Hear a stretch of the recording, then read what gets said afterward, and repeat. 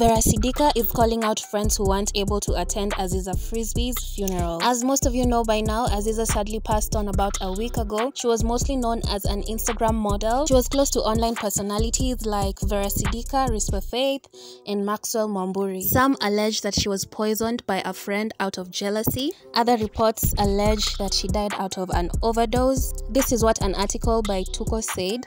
An autopsy report showed the 28-year-old died from a drug overdose after a night of drinking with friends. According to her sister, who was also her roommate, they were drinking at their Kileleshwa home, but she failed to wake up on Wednesday, October 4th morning.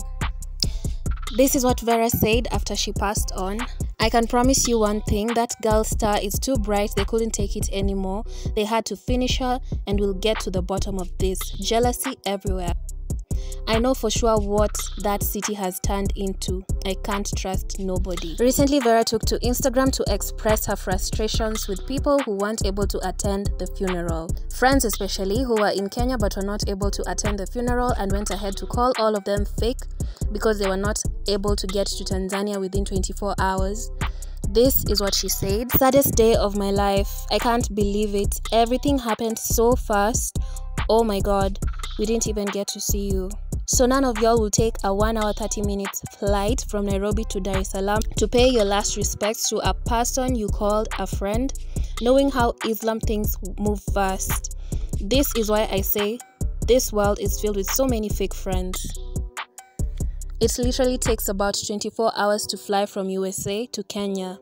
Everything happened so fast. OMG, I can't believe it. Your sister didn't even get to see you.